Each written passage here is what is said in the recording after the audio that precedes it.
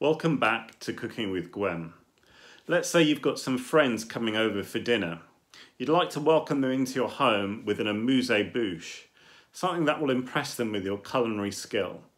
Well, I've got just the very thing. It's a retro dish and it's called the Party Hedgehog. The base of the Party Hedgehog is a simple orange. Now we need to create the bottom of the hedgehog, and we do that by just cutting a slice of orange off.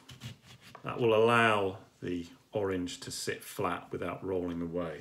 Then we take some kitchen foil and we wrap the orange, and this will give the dish a shiny, glamorous look. There you go. Now we need to make the spines of the hedgehog, and you do that with some cocktail sticks.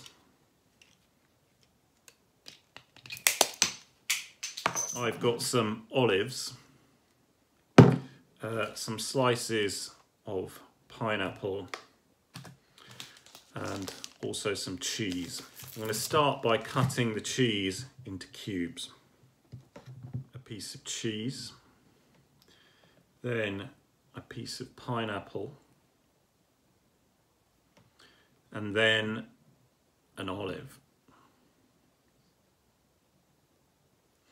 And then we stick the completed arrangement into the body of the Party Hedgehog.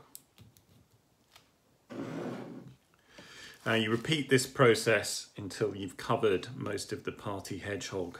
At this stage we've got about 2/3 of the hedgehog covered in the spines. For the eyes I've got these 2 radishes. And finally for the nose, I've transferred the Party Hedgehog onto a plate for serving. To eat from the Party Hedgehog, you simply remove one of the spines and consume. The Party Hedgehog is a guaranteed success. No matter what the occasion or the social standing of your guests, it's going to go down an absolute treat. Don't forget to like and subscribe to Cooking with gwEm, and I hope to see you again soon.